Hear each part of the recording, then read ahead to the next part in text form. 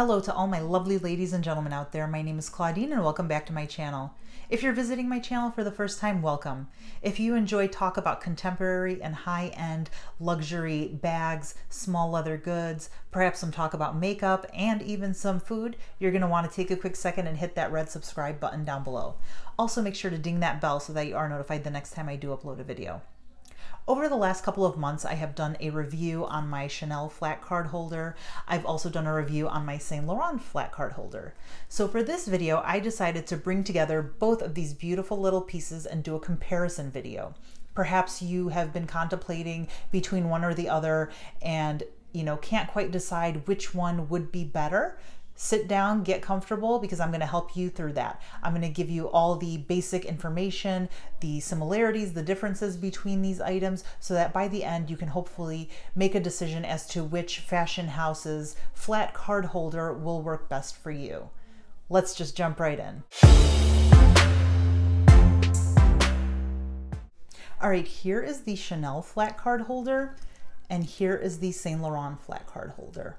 As you can tell, they both are the same height of 3 inches, but that is where the similarities end as far as the dimensions are concerned. You put them on top of each other evenly and you will see that the Chanel card holder is a little longer than the Saint Laurent. The Chanel measures 4.4 inches across, whereas the Saint Laurent measures 4 inches across. The depth of the card holders varies a little bit as well. The Saint Laurent measures 0.25 inches across in depth, and the Chanel measures 0.2 in depth.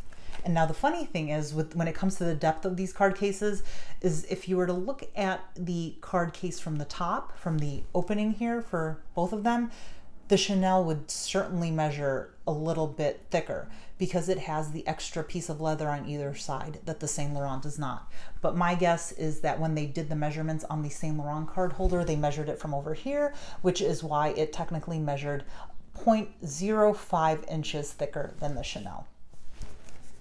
Price point differences for these card cases: the Saint Laurent retails for $275 US, whereas the Chanel retails for $425 US. So there is a bit of a significant difference in price point between the two.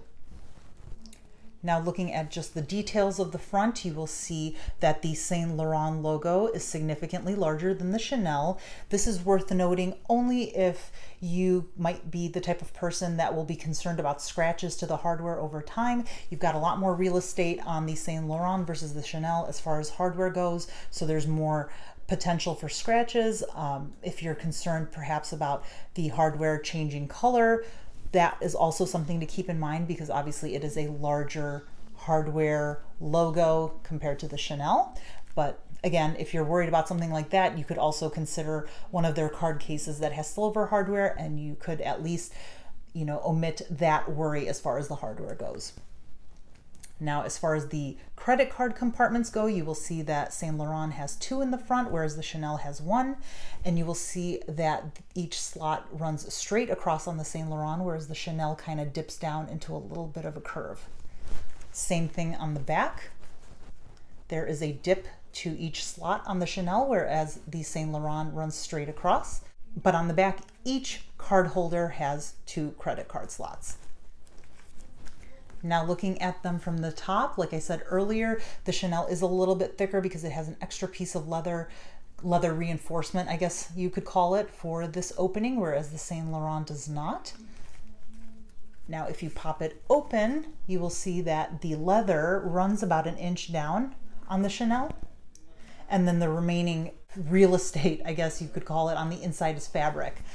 With the Saint Laurent, there is no extra reinforcement as far as the leather goes, and the entire compartment in here is leather. There is no fabric. I know it's difficult to see because it's a black hole on camera, but rest assured that in here there is no fabric. It is all leather. Now, as far as the leather is concerned, you will see that these card holders are a little bit different. The Saint Laurent is a grained or pebbled leather, which is great when it comes to scratches. This tends to be a very durable and carefree type of leather, so the worry of scratches to the leather is kind of thrown out the window when you have a card holder like this one. And as you can see, the pattern on this card holder is stitched into a chevron look. The Chanel is a crumpled calfskin leather, which in my opinion is the best of both worlds when it comes to Chanel leather. It gives you the nice smooth look of lambskin with the durability of caviar. And as you can tell, the stitched pattern on this is the quilted, classic quilted Chanel look.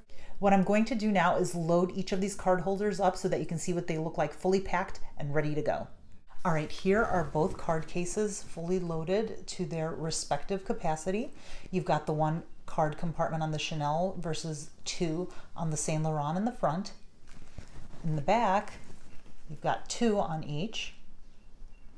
And then in the top, I put 3 bills into each compartment in the Saint Laurent and in the Chanel so that you can get an idea of the capacity as far as the bills are concerned.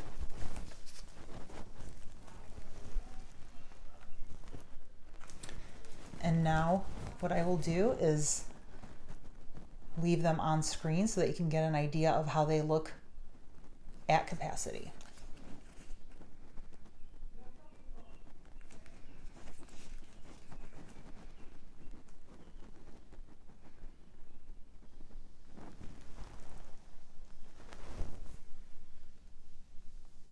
That is it for this video. I hope it provided you with some insight into the similarities and differences between the flat card holder from Chanel and Saint Laurent, and ultimately helped you to make a decision as to which card holder would be a better purchase and addition to your small leather good collection.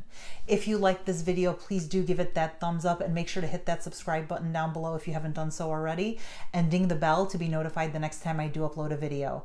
Thank you so much for watching. See you next time. Bye-bye.